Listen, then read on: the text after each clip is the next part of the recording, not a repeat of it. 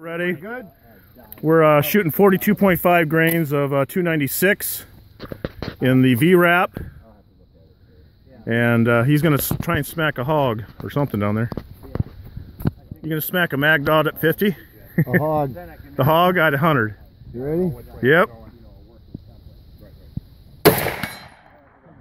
Hopefully you can hear it. Yep. And it's a cycling now. It's a half grain higher than our first charge.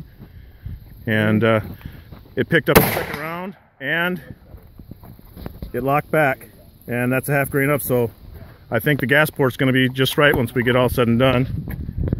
And pressure wise, it's running pretty consistent. We're right at the 50 to 52K range. The primers look good on both of those. And yeah, and the primers look good.